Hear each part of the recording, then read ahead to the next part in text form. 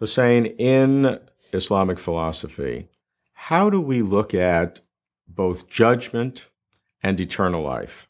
Let's start with judgment. What happens?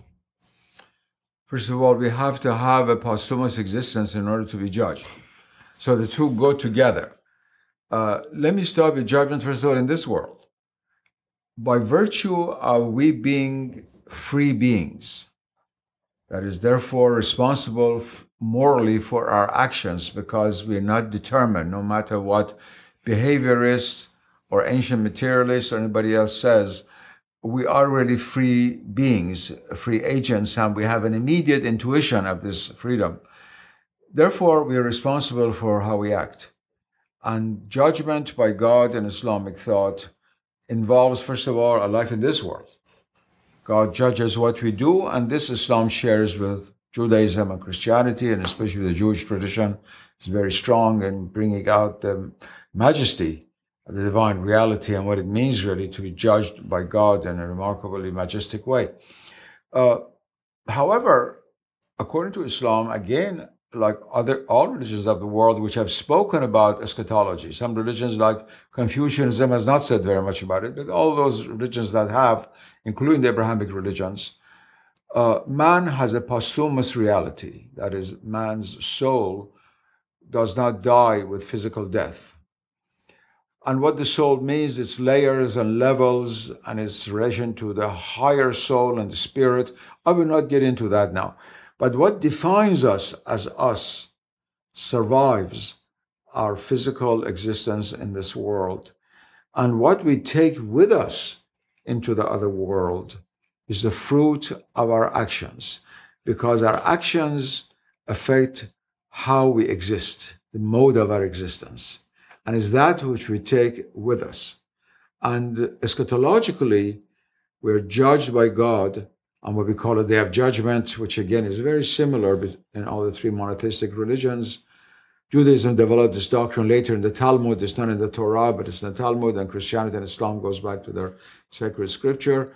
We are judged by God according to how we made use of that free will, and on the basis of both the teachings He had given us throughout religion and our capabilities. But the question of judgment by God is always combined with the aspect of mercy, that is the possibility of forgiveness by God. We cannot predetermine God's judgment. There are self-righteous people in all religions who try to do that. But that is really an insult to God. I cannot say, now you will go to hell, or God forbid, you will go to heaven. That is really an insult to God. And the Quran is very, very strong on that. Although, like the Old Testament, it oftentimes emphasizes as I said, the tremendous, in the original Latin said tremendum, reality that we face after death, and what the pains of what we call hell and the infernal states. It also always speaks about the divine mercy. What is the nature of hell in the Islamic tradition? Our imaginations do not have the capability of directly imagining other worlds. Intellectually, we can gain access, let's say, to mathematical intelligibility.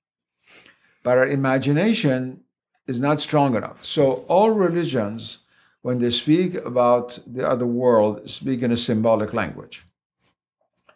And symbolically, hell in Islam is not that different from what we find in Judaism and Christianity. First of all, the torment of fire. Hell is always identified with fire. The very word hell in English, in Greek, means light. It's the negative aspect of light, hell. Like in German also, the word Hellenic and Hellenistic means coming from the land of light.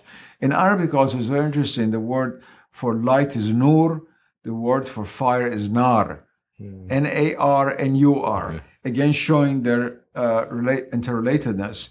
So the idea of the pain of fire.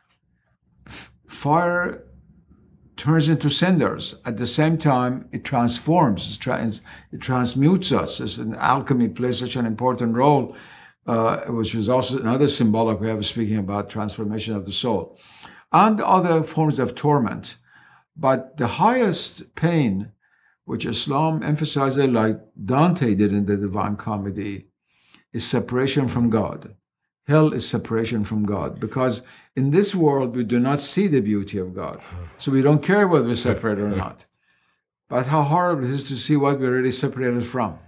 Is there a possibility in Islamic philosophy in post-mortem to make progress, or is death a final judgment? Or can there be improvement at whatever state you happen to be in at that time? I have to make a little comment on this to make this question clearer for those who understand the various nuances of various forms of Islamic thought. For Kalam, or Islamic theology, these posthumous states of transformation, which would already correspond to purgatory, do not play a role. In some schools, they're not mentioned at all, in some there are. But in later Islamic philosophy, they play a very important role. That is, we have a journey after death as we had in this life. It's not that black and white. In fact, there's a possibility of transformation after death. Yes. So those are two very different ways to approach it, because one doesn't feel very good about however some sins people may do. If it's a finite number of years of sinning, 50 or 60 or 70 years, but to be punished forever for that, that's right, doesn't strike us normally as too happy. In Islamic thought, the great philosophers and mystics, who even came out and said daringly that the fires of hell are not eternal, for which a lot of ordinary people castigated them, and of course they said, what are we talking about? They understood that this stark opposition, contrast, which you see in the Abrahamic world between heaven and hell, are a very powerful way of guiding us morally in this life. They're not meant to be metaphysical and philosophical explanations of the posthumous states. So in Christianity, there are allusions here and there. Allusions here and there.